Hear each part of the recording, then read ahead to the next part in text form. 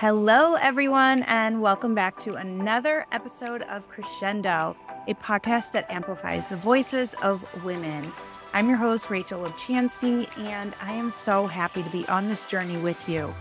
In each episode, we speak with women who have moved through the challenges and triumphs of living a life that is in alignment with who they are at their core. You'll hear from women who are breaking down barriers, making a difference in the world, and living a life of purpose on purpose. I hope that the crescendo stories you hear on this show will inspire you, empower you, and guide you to step into the most authentic, full, and beautiful expression of your own voice. My guest today is one of my industry favorites, and I am so excited for you all to meet her. Melissa Snow is a business relationship strategist dedicated to empowering women in entrepreneurship. She founded the Powerful Women Rising community, which provides female business owners with essential support and resources for business growth. Melissa's other mission is to revolutionize networking, promoting authenticity and genuine connections over sleazy sales tactics. Can't wait to talk all about that. She lives in Colorado Springs with her husband, 2 dogs, and 3 cats, and she loves iced coffee, true crime, Taylor Swift, and buying books she'll never read. Well, welcome, Melissa. I am really happy to have you on the show. Thank you so much. I'm so excited to be talking to you today. I feel like you told us a lot of really fun facts about you in your bio. Tell us a little bit more about who you are that I didn't just sort of rattle off.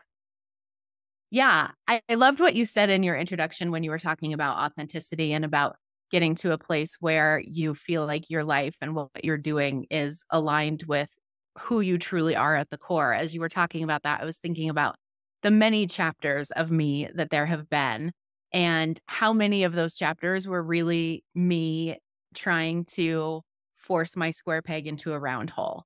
You know, it took me 5.5 years to graduate from college. I changed my major 6 times because I didn't really know what I wanted to do. I just went to college because that's what you were supposed to do, you know? And there are a lot of examples like that throughout my life. And, got a job full time working for someone else because that's what you were supposed to do. Didn't even occur to me that it was an option. When I met my husband, he told me very early on that he didn't want to have kids. And I was like, wait, that's a choice? Like we can just choose that? So there was a lot of experiences throughout my life of realizing like, who am I really? How much of what I think is me is really just like the stories that I've been told and other people's ideas of who I should be. So it's just interesting to think of all the different versions of me that there have been. But here I am now, had many different careers. I started out as a high school English teacher. I did that for 4 years. I worked as a personal injury paralegal for a really long time. That was what led to me starting my first business, which was a business doing contract paralegal work for personal injury attorneys. After that, I got my coaching certification. I was a dating coach for women for 6 years, which was super fun. And then a couple of years ago, I transitioned into the business space to create the Powerful Women Rising community. Beautiful. So you and I actually we've talked quite a bit in our journeys over the past few years, but you and I haven't really talked about those earlier years where some of those expectations started to unravel. I also had similar experience at 18 years old, went to college, did the thing that I was supposed to do. And after freshman year, called my dad and was like, you know what? This is not going to work for me. And I'm going to take a year off. And that was like really unexpected in our family. Like you just go Yeah. to college and you get through college. Well, what are you going to do for a year? Right. And so I love hearing about that part of you. How did things start to unravel for you? Like, how did you start to challenge that notion that you were supposed to be and do certain things?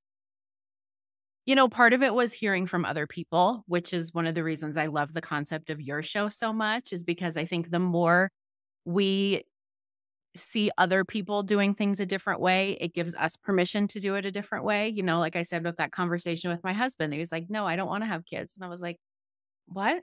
Like, that was really when I figured out oh, you can make a choice, you know? It's not just you do everything that you're supposed to do.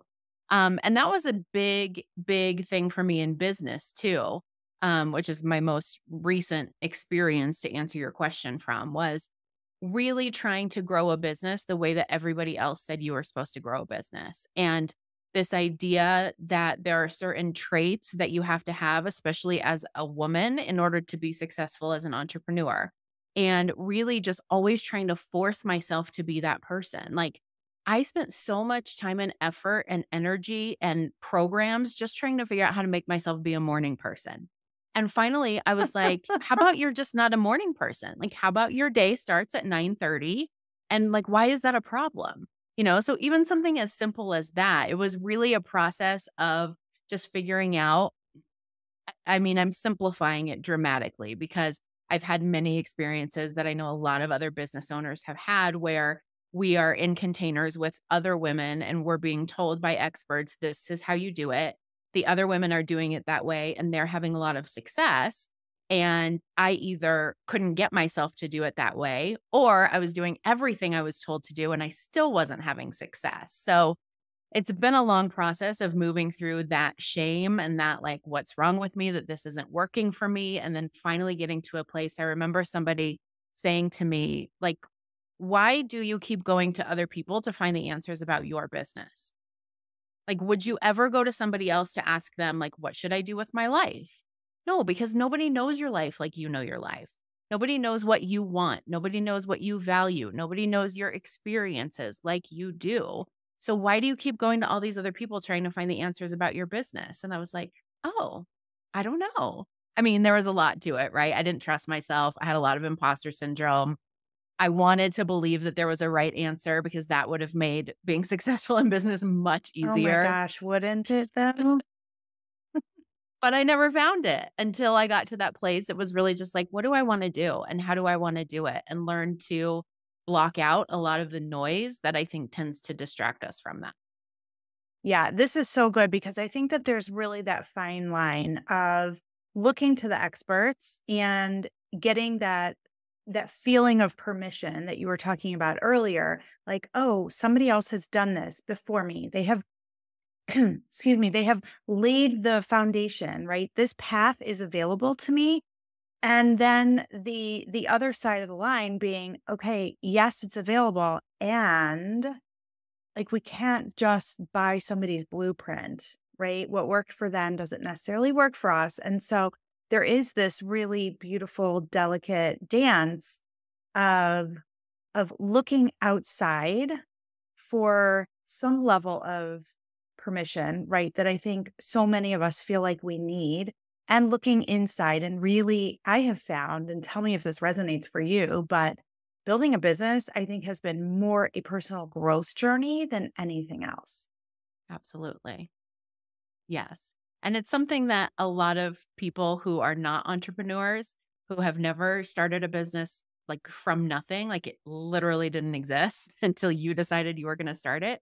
It's hard for people to understand really everything that goes into it and the ups and the downs and the mind drama and that today everything is great and tomorrow everything is horrible. And like it's exhausting sometimes, but it Yeah. has yes, it has been huge for personal growth in many ways. Okay, Melissa. So you were a dating coach for the last 6 years, and then you shifted into this space of supporting women in business. Tell Mhm. me a little bit about that transition.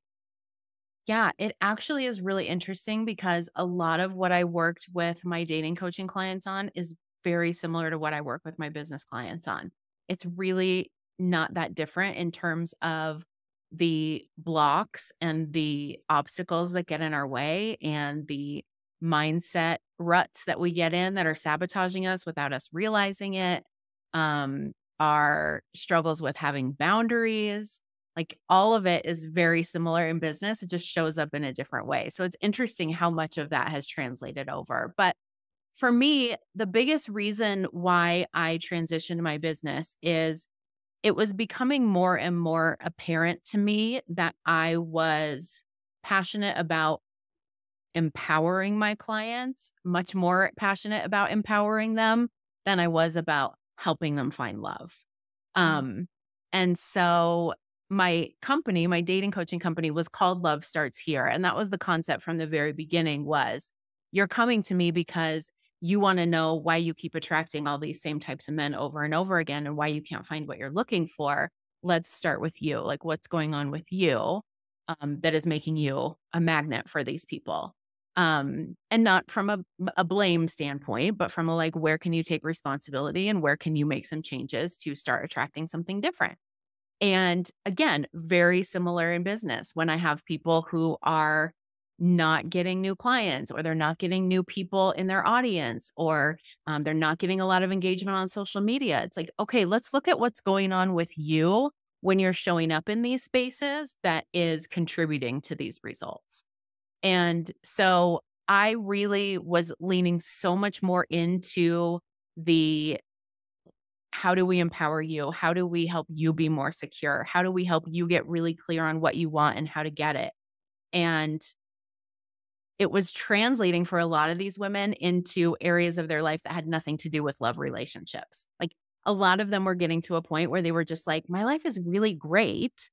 If I find somebody to share it with, that would be super. But if I don't, that's also super. And so I was like, okay, I think we're onto something here. So transitioning to the business space, particularly in the way that I did it, because I don't call myself a business coach, although I can provide business coaching. But really, it's about empowering female entrepreneurs to find their own answers and figure out how they want to run their business and help them be successful growing in the way that they want to grow, not in the way that some like master guru says that they have to do it. And to be clear, when I talk about finding your own answers, I just have to put this disclaimer on it because one thing that makes me crazy in the coaching industry is the response to I don't know being, well, if you did know, what would the answer be? That is a great response in a lot of circumstances. But when you are starting or running a business, there are things that you don't know, right? Like we don't know how to set up a funnel. I didn't even know what a funnel was. I'd been in business for 2 years before I had a conversation with somebody who mentioned business insurance. And I was like, I'm sorry, business who? So, like, there are things that you don't know.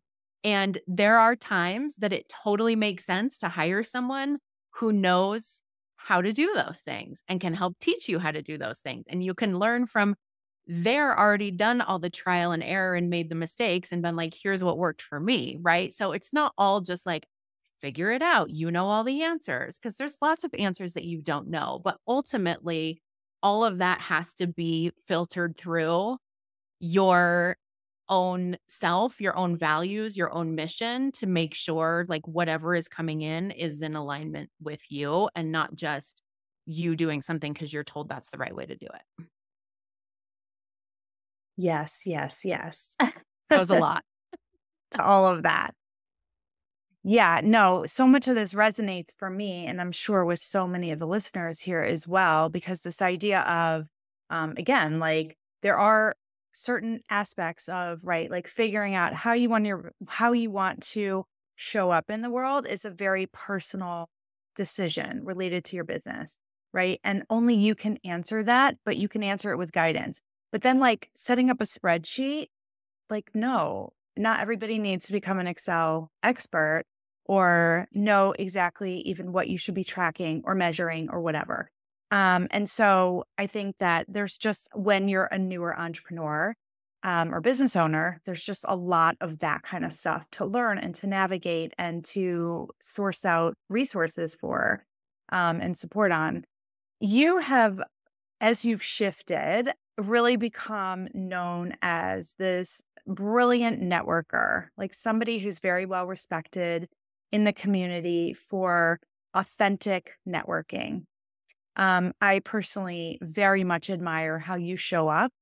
It feels just completely real, like anyone who speaks to Melissa Snow is speaking directly to Melissa Snow. Like there's no facade, there are no pretenses or whatever.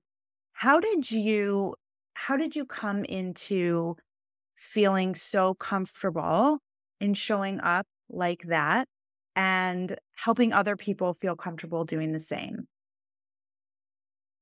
A lot of therapy. That's that's a significant part of the honest answer. I'm cracking up while you're asking that question because I just keep picturing the whole time you're talking about me, our call yesterday, where like halfway through I realized that my sweater was on backwards. And I was like, oh, my sweater's on backwards. Excuse me, while I turn it around in the middle of our Zoom call. Well, but Um, okay, so before you answer, I mean, but that's the thing is I think so often we see business owners, and the truth is we have no idea what's going on behind the screen, behind the curtain. And I think it's really a disservice to all the women out there who are trying to figure it out, who are trying to start their thing.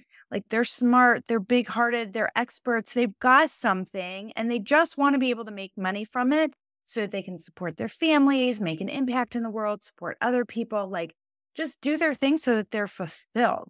Right. And I think it's such a disservice when don't um, we don't just show up in our full realness, right? Like sometimes our shirts are on backwards. And what's funny enough, Melissa, is I think I mentioned this last night.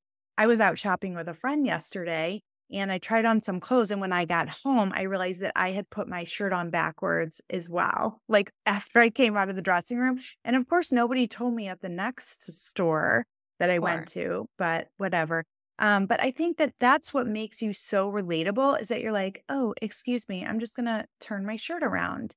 And that's what people need to see, right? But not everybody's comfortable doing that. So how did you come to this level of comfort in just being true to who you are in any environment? Yeah. That's probably a very long answer because I feel like that process has been going on for the last 42 years since I came on this earth of really figuring out like, who am I really? And is it okay that I'm that person?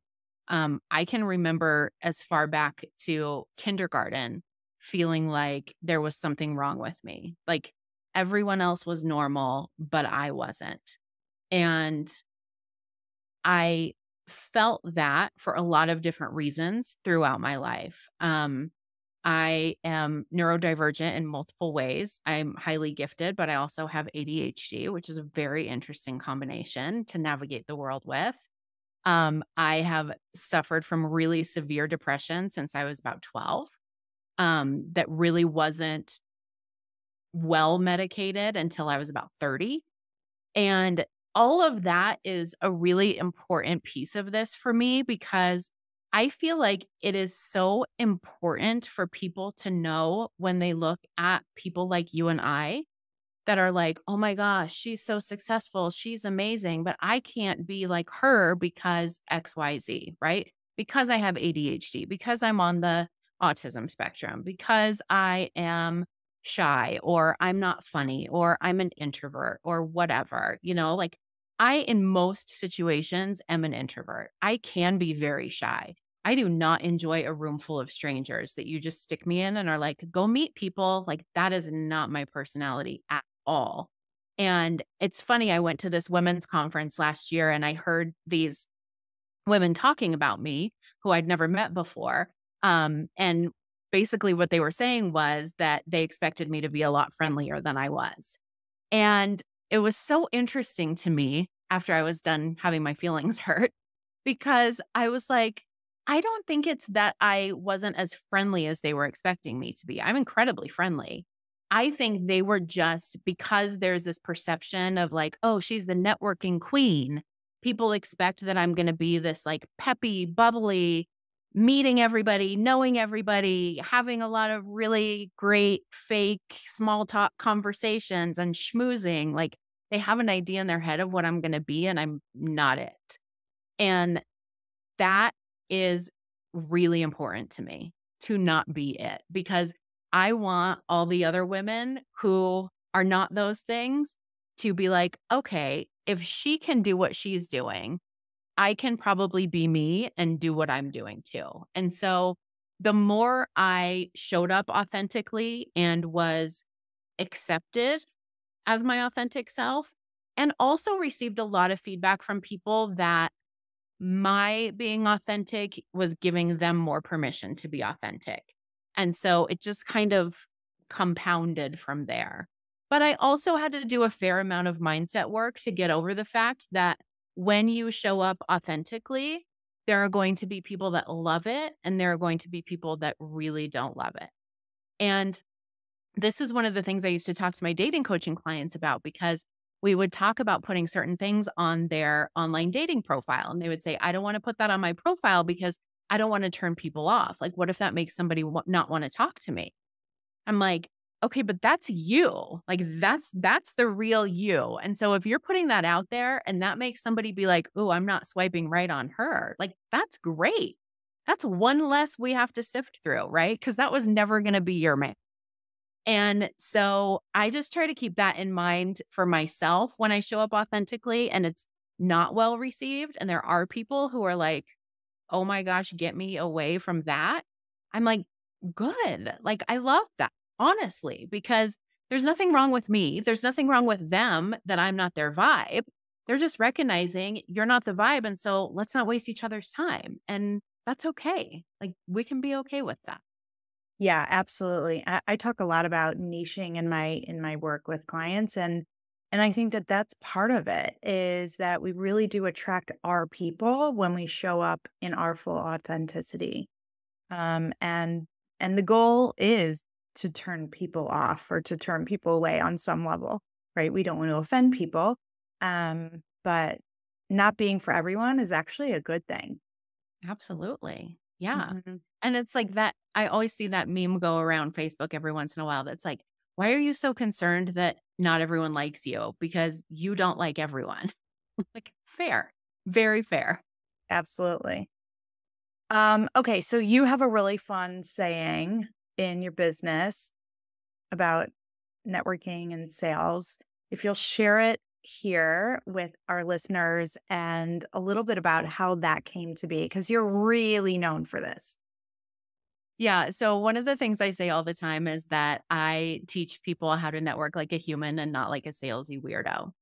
And it started out actually like a human and not like a weirdo. The problem was a lot of people who identified as weirdos are like my people, right? Like I would consider myself a weirdo in a lot of ways. And so people would come and be like, okay, but like, can I come? Because I'm kind of a weirdo. And I was like, yes, like all the weirdos should come.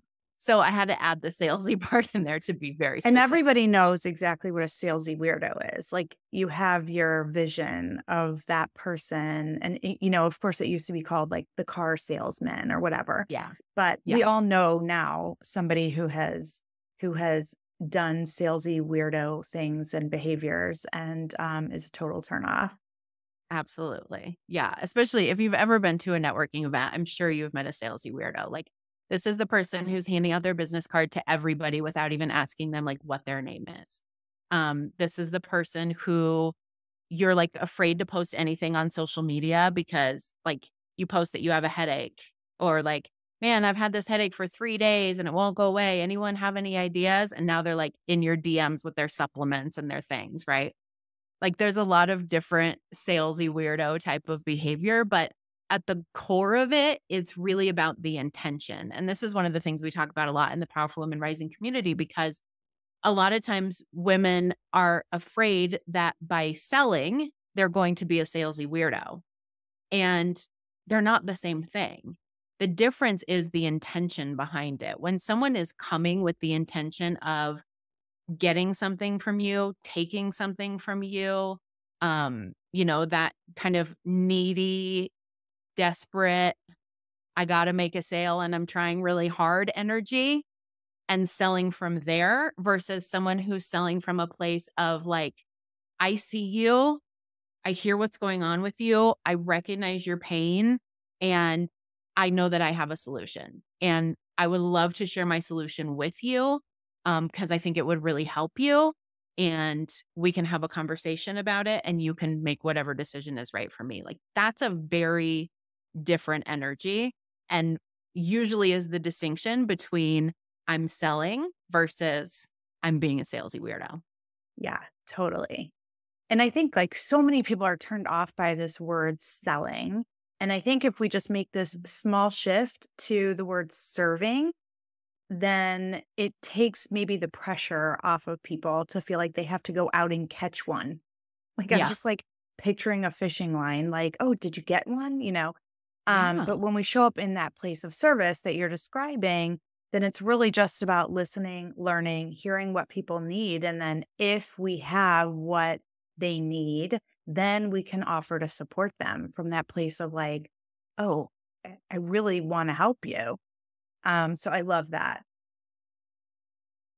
Do you feel like you've really found your place in business now in terms of feeling like you can do the work that serves you and serves others in a fully authentic way? I do. Yeah. It's funny you asked me that question because the episode of the Powerful Woman Rising podcast that came out this week was about imposter syndrome. And I was having a conversation with my husband about this last night. And the imposter syndrome that I used to feel when someone would reach out to me with a business question or like, hey, can I get, can we do a strategy session? Like someone like you, who I'm like, wow, she's like an expert and she's asking me for help. Like, what is going on here? Well, part of that obviously is it's much easier to manage other people's stuff than it is our own, right? Of course. Isn't But that the truth? also, I'm like, why do you think you don't know what you're doing? Like, this is not day one here. And it's been such a journey of figuring out not only what works. I feel like that was my focus for so long is like, what's going to work? What's the thing that's going to bring people onto my email list? What's the thing that's going to convert those people to paying clients? What's going to work? And I remember someone asking me at one point when I was trying to figure out some offers and some other things, what do you want to do? And it seemed like such a weird question to me. Like, why are you even asking that? That's not relevant to this conversation. And now I realize in the business that I've created in Powerful Women Rising, everything that I'm doing is something that I want to do. There is not, I used to have as a dating coach mornings that I would wake up and I would be like, ugh, like, I don't want to meet with this client. I don't want to run this group. I don't want to do this webinar, like whatever it was. I just didn't want to do it. And I never feel like that in this business. Every morning I wake up and believe me, people, I used to hear people say this and be like, okay, whatever. So I get it. But I truly like almost every day wake up and I'm like, this is so awesome. Like, I can't wait to get on my calls. I can't wait to see my people. I can't wait to see what people are talking about in the Facebook group. Like, I just love all of it because I have created it from that place of like, not only considering what do people want and what do people need, but also like, what do I want to do and where do I know that my strengths are?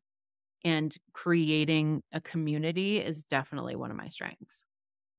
Yes, it is. I can say from experience, the Powerful Women Rising community is a very special place filled with just incredible women that you've attracted in who are just as authentic as you, who are showing up at various stages of business, various experiences in life.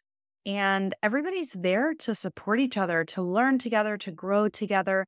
And I would say it's very rare to find a place where you can feel safe in full vulnerability. And you've really created that space with the Powerful Women Rising community. So, congrats Thank to you on that and for you. really navigating this business journey and going through all the variations to get to where you are today. It's a huge accomplishment and it's a testament to your sense of resilience of really sticking with it to figure out um, where do all those seemingly disparate things come together, right? Mhm. Where you, like you were just describing, your skills, your desires, your passions with the ways that you can serve best, your ability to create space for others and community and bring people together. And that helps those people grow in their goals and things. And so yeah, I'm really happy for you. And thank you so much for sharing this story with my listeners. Yeah, absolutely. I always love chatting with you, but I love sharing that information too about the part of my story that most people don't hear because I think it's an important part. And I hope that there are people that hear it and it resonates with them and they're like, okay, maybe I can be a little bit more myself today. Beautiful. I hope so too. You know, each of us has our beginnings, and so many of us have those messy stories of our past. And I think that the more that we show up and share them, and like you said at the beginning, really help give others permission to show up and share their stories too, whatever they are, because each of these, I believe that each of these stories are really the stepping stones to who we become today. And when you're in this place of living an authentic life that feels really good for you and is in service of others, I think that, it's just such a beautiful place to have gotten. And so there's really no shame in those early stepping stones that become part of the foundation of who we are. There's Absolutely. one last question I want to ask you, as I asked all of my guests, which is, what is one tip you have for other women who are striving to honor their authentic voice right now? Oh, that's a great question. I think it would be to ask yourself, whose voice is this? Like when you have a thought, when you have something that comes up that says you shouldn't say that, or they don't want you in this room, you don't belong here, you shouldn't be here, you don't look pretty enough, like whatever it is, to ask yourself, like, whose voice is that really? Whose story is that? Because most of the time, it's not yours. It's one that either someone else told you or you just interpreted from what someone else said or did. And it has stuck with you for so long. And so many of those stories are what stands between us and being able to show our authentic selves to the world. And they're stories that aren't even ours. So fantastic. Thank you for sharing that tip. I hope you all heard that one loud and clear and feel more comfortable showing up boldly with your stories and with your voice. Melissa, will you just share how people can connect with you, learn more about your programs and the Powerful Women Rising community? Yeah, absolutely. I would love to connect with everybody on Instagram. I am at Powerful Women Rising on Instagram. So you're welcome to connect with me there. Send me a DM.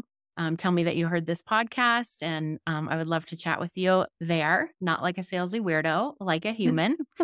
And you can also check out my website, which is powerfulwomenrising.com. And that will give you a link to my podcast, to the Powerful Women Rising community, to these virtual speed networking events that I run, and all of the things.